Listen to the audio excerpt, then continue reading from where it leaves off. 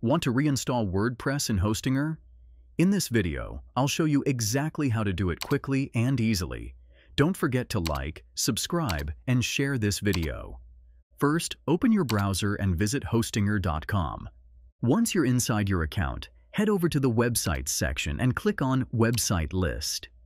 Choose the website where you want to reinstall WordPress and go to its dashboard. On the dashboard, find the Auto Installer option under the Website menu.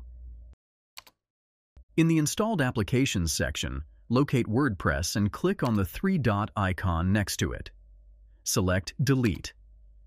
You'll be given options to delete the application, installation files, or even the entire database. Choose as per your requirement and confirm the deletion. Now, see below the Installed Applications section and click on the WordPress option. Hit the Select button and a pop-up will appear. Fill in your website credentials like title, admin email, username, and password. You can also explore the advanced settings to change the installation path or database if needed. Click Next and then choose your preferred update schedule and just tap on Install. That's it. Your fresh WordPress installation will be ready in minutes. Meanwhile, to get a discount on Hostinger, use my affiliate link in the description for an exclusive discount on Hostinger. Like, share, and subscribe for more helpful tutorials. See you in the next video.